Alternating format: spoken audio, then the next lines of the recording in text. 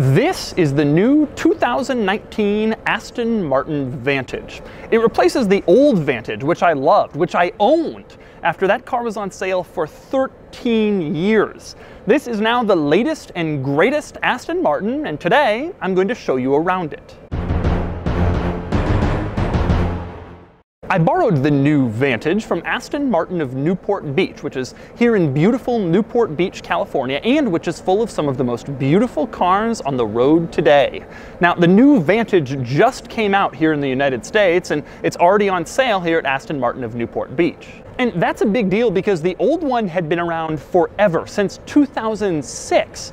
Over the years, Aston Martin updated it, and they facelifted it, and they painted it with weird colors, and they put a V12 in it, and blah, blah, blah, but now they've finally replaced it. This is the replacement, and it's striking. The 2019 Vantage uses a 503 horsepower twin-turbo V8, borrowed from Mercedes AMG. It's the same engine in all of the new AMG 63 cars, and the same engine from the Mercedes AMG GT.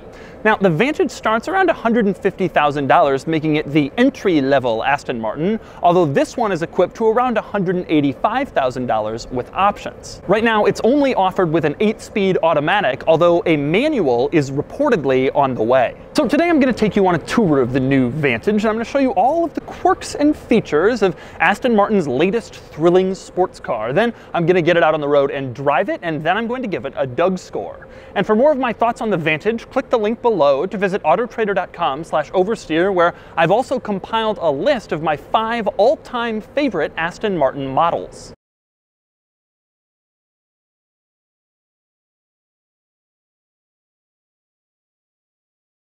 Now, I'm going to start the quirks and features with maybe this car's most unusual quirk, and that would be the hood release. In virtually every other car, the hood release is a little latch you pull in the driver's footwell.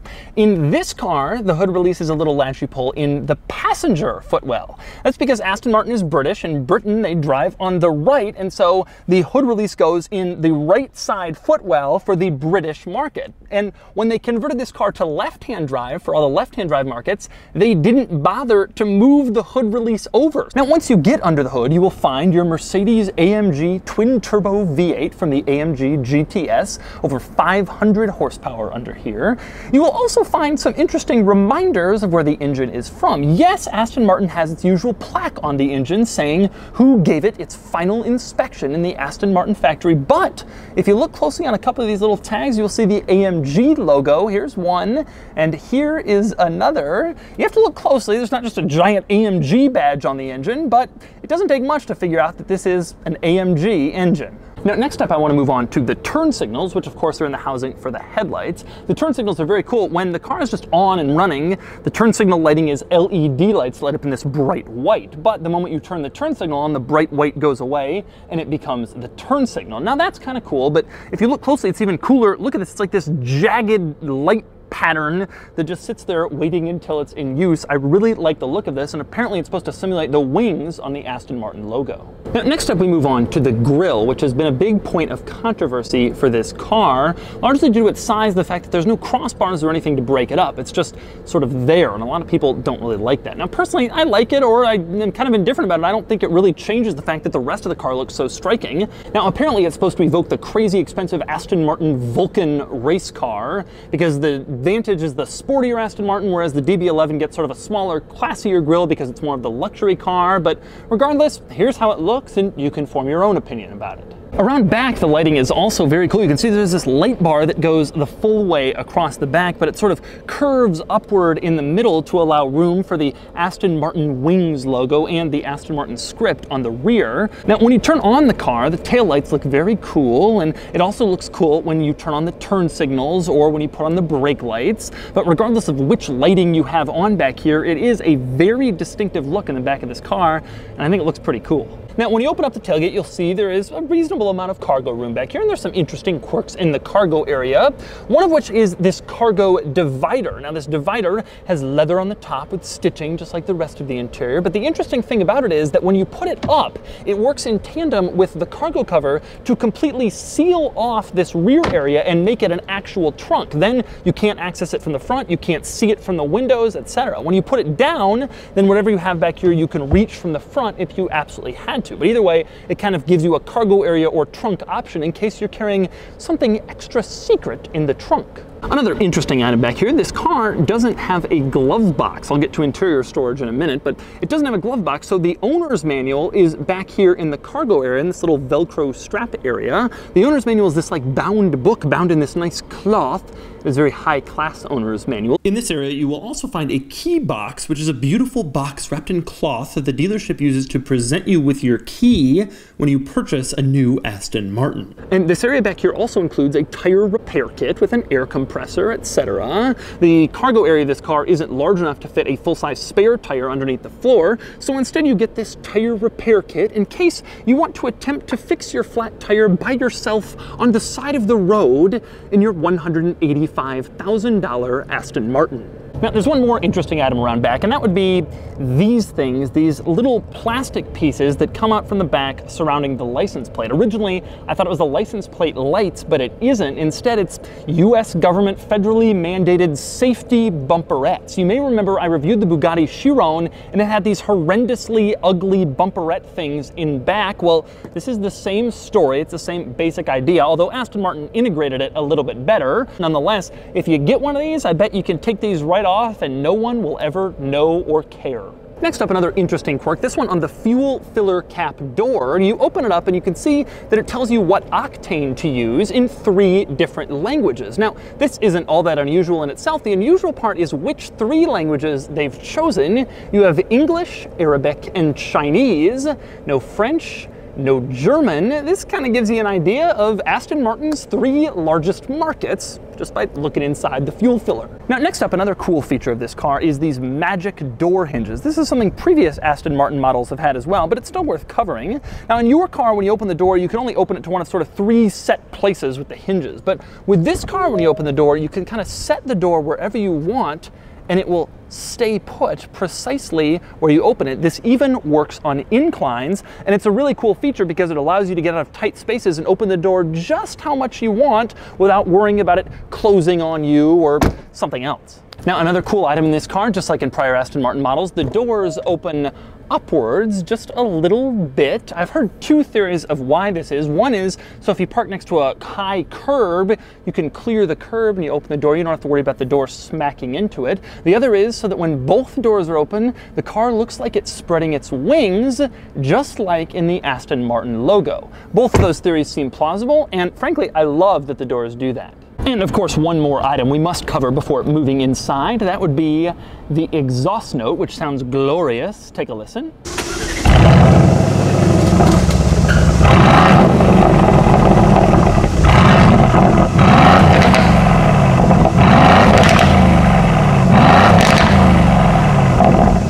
Next up, moving on to the interior of the Vantage, where there are quite a few interesting quirks and features, as one might expect. I'm going to start just with the door handles, which are very unusual. If you take a look at them, you'll notice they're pointing the wrong way. If you're sitting in the driver's seat, you can't really open the door with your left hand without kind of contorting it in a weird direction. It's easier to reach across with your right hand and open the door. It's very odd. Now, I was told the reason they did this is so that when you reach across with your right hand, you can simultaneously sort of look behind you and see if there's like traffic or a bicyclist coming. I'm not really sure if that's true, but it's a very strange door handle placement. Now, next up, moving further into the Vantage and onto the sun visors. Now, the sun visors cannot be detached and moved over to the left side to shield you from sun coming in on the side of the car, but they do have one very nice feature. The mirrors don't just open with a typical plastic lid. Instead, there's a little finger hole where you place your finger on some leather and then just slide it across to reveal the mirror. That is a finer way to have a visor mirror opener. Now, next up, one thing you notice when you climb in this car that you just can't not notice, especially if you're used to driving a Mercedes-Benz, is just how much Mercedes-Benz pieces are in this interior. Now, it's not as many as I thought there would be, but there's still a lot of stuff that is clearly for a Mercedes-Benz. The turn signal lever, the lever to adjust the height of the steering wheel, the cruise control lever, those are all straight out of Mercedes-Benz models. Also, you will notice that the controller for the infotainment system in the center console is straight out of the Mercedes-Benz models. It's exactly the same one you see in the S-Class, the E-Class, whatever. And that's because the infotainment system is straight out of Mercedes-Benz. Apparently, Aston Martin's deal with Mercedes-Benz is that Aston Martin gets the last generation Mercedes-Benz infotainment system for their cars. So whatever Mercedes-Benz is using for infotainment, Aston Martin has the prior Mercedes-Benz infotainment system, and that is in fact the exact situation here. Indeed, the infotainment system is straight out of a Mercedes-Benz from like 3 or 4 years ago, and it operates exactly the same way, although they changed some fonts and there are pictures of Aston Martins and Aston Martin logos instead of Mercedes-Benz logos, but it is exactly the same as basically the system that I have in my 2012 E63. It's kind of crazy to see that. And it isn't just all that stuff. The key is also very Mercedes-Benz-y because it's turning on a Mercedes-Benz powertrain. If you take off the backing of the key and expose the battery and then sort of undo the top part, you can see that the key looks just like my Mercedes-Benz key, and that's because it's just a Mercedes-Benz powertrain. Now, one interesting item with the key, if the engine start-stop button fails to turn on the engine in this car, if the battery's dead or for some reason that button's just not working, you can always do that process of pulling off the back of the key, pulling it out, and stick it in the center console where there is a manual car starter that isn't a button so that you can turn on the engine in your Aston Martin a second way if you want to. By the way, the key you see here is the valet key. It's nice enough, but this is the real key, and it's a whole lot more attractive, correspondent to the beauty of the car. Now, next up, moving back to the center console, I want to point out that this car has a lot of buttons. This is good for people who don't like touch screens and that screens are taking over, but there are a lot of buttons in here. There are buttons to turn on the dome lights, there's a button for lock and a separate button for unlock. The whole center console is filled with buttons. Now, the good news is there are no blank buttons, so nothing looks like you've spent a lot but not quite spent enough, but still there are a lot of buttons. Now, the buttons that are most obvious and center in the whole center console are the buttons for the transmission selector. It's sort of a pyramid of buttons. You have park and reverse on one side, neutral and drive on the other, and they all point to the center where you have the start-stop button, which has the Aston Martin logo on it, looking very regal in the middle of the button-filled center control stack. Another interesting button-related item on this car relates to the seat controls, which are right in the center tunnel. Now, you can see that the seat controls are there, and they have memory controls, and for some reason, there's an Aston Martin logo in the seat controls. Doesn't seem to make any sense, but that's because this car doesn't have the crazy 40 million way seats. It has some lesser seat. The cars with the more functions for their seat controls have a button where the Aston Martin logo is. But rather than make a blank switch that would look ugly, Aston was like, no way, we're not going to do that. And they put a separate plate on here with the Aston Martin logo, so you would never know that the owner of this car cheaped out and didn't get the best seats possible. That is how you do blank switches, automakers, not having some switch in the middle that clearly looks like you just skipped out on some option. That is pretty good attention to detail. And speaking of attention to detail, in that same area, you can see that this whole center tub is carbon fiber, except there's this one little piece on the side.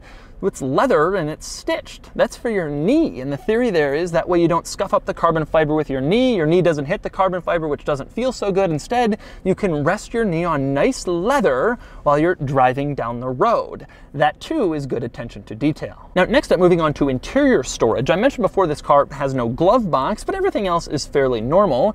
It has little door pockets that are fairly large. It has a center console you can put stuff in, and it has this little shelf behind the seats where you can stick whatever you want. Now, you also have access to the cargo area in here. I mentioned the divider before can turn the rear area into a trunk, but the front cargo area towards the seats is always available to you. So you can always reach in there and put stuff in there if it doesn't fit in the front seat. So with the cargo divider in place, there's kind of two cargo areas, and that's a pretty good idea. Now, one rather unusual item is in the passenger side on the footwell. You can see that the passenger floor mat says VIN. It's kind of subtle, but it's there. You pull up the passenger floor mat and you can see that in the carpet, there's another little area that says VIN. I imagine if you pull that up, you would see the car's VIN. It's kind of unusual to see something like the carpet in a finely crafted Aston Martin interrupted with something as regulatory as a VIN, but I guess for whatever reason they have to put it down there, and the carpet alerts you to the fact that it's hiding underneath. Now, next up we move on to the seat trim in this car, which is absolutely beautiful. You can see it has these gorgeous red accents with red stitching, and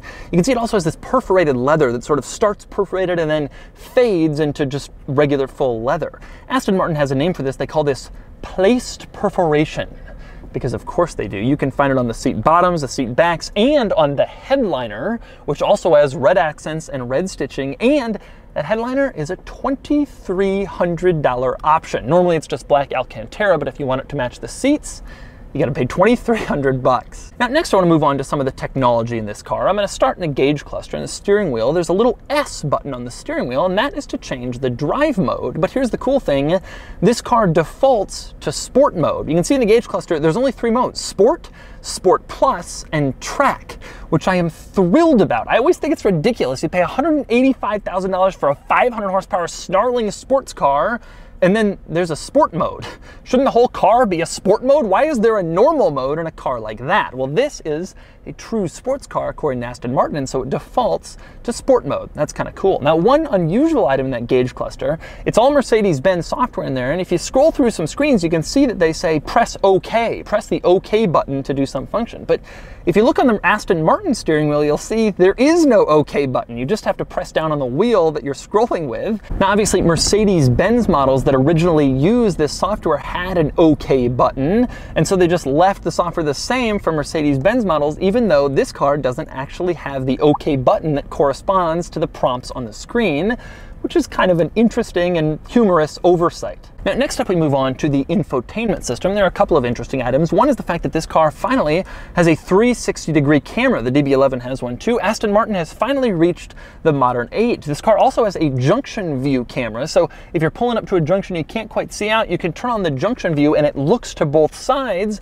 That is a good idea, especially in a car with a long front hood and sort of a front mid-engine design where the engine is behind the front axle, so there's a lot of car in front of you. It might be hard to see on some tight intersection. With that said, the cameras clearly aren't perfect. Have a look here. I'm parked next to some traffic cones, right? Now check the camera and the cones look like massive poles. This is hilarious, and it's not unique to this car. 360-degree cameras always seem to have trouble with objects that are right near the vehicle itself. Now, other interesting items in this infotainment system, there really aren't any. Like I said, this is the last generation Mercedes-Benz infotainment system, and I've reviewed it in like a dozen cars. Nonetheless, I found a couple of unusual items. One is in the navigation settings. When you go into toll roads, you can choose whether you're going to use cash lanes or whether you have a toll pass. I imagine that way when it calculates the time to your destination, it knows to maybe add a couple more minutes if you have to use a cash lane and there's a line. That is an interesting configurable item. Another interesting configurable item in the navigation system is the amount of time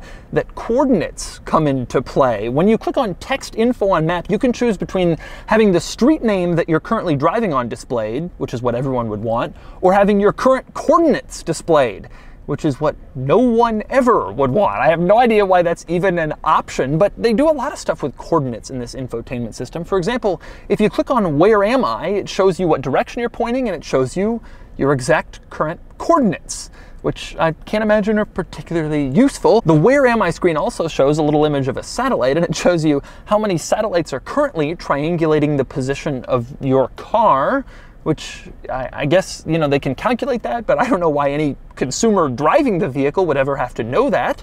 Nonetheless, it's on there. And so that's a tour of the new Vantage, and now it's time to get behind the wheel and see how it performs on the road. All right, driving the Vantage. First impression, this car feels a lot more like a sports car than a lot of the other Aston Martins that I've driven. It's similar to the V12 Vantage in that respect, but the DB11 definitely felt more like a sort of relaxed cruiser in comparison. Obviously, DB11 is still very fast, but you can tell just sitting here, the steering wheel's kind of squared off as opposed to round. Everything's just like a little bit more striking. It's definitely not intended to be a relaxed car.